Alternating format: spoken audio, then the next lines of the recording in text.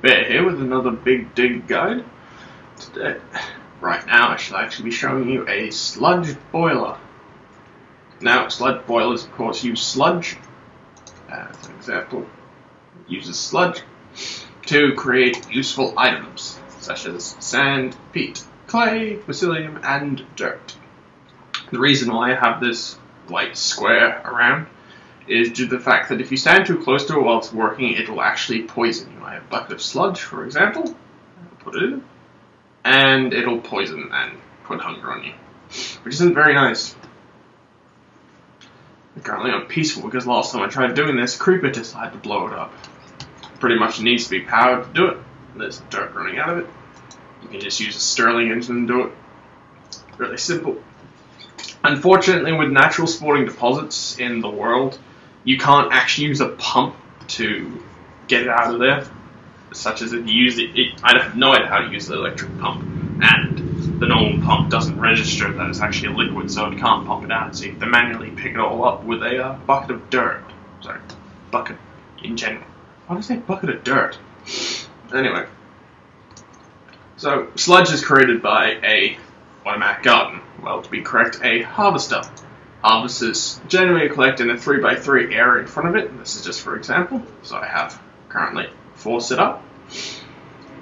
You can get upgrades to increase its range. And yeah, they come in generally different sizes.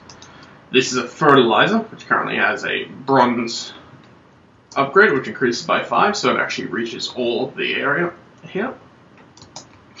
Now, I'll show you down here. Yeah, those little grates, it's sewer grates, which create sewage from animals. Underworkings. Yeah. I currently have a little battery thing that's completely free to run. It's just a basic energy cube connected up to 5 redstone engines.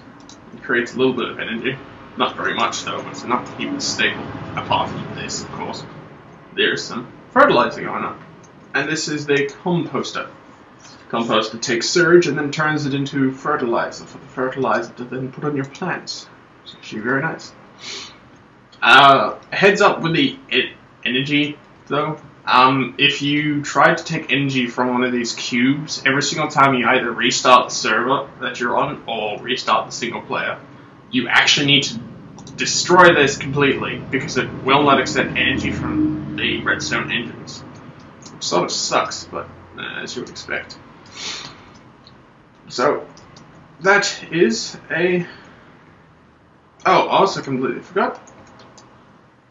Underneath here is a planter.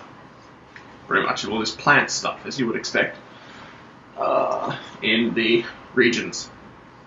Currently this is just planting seed because I'm going to be using a biogas engine soon. I need to put you back up. I'll do that later.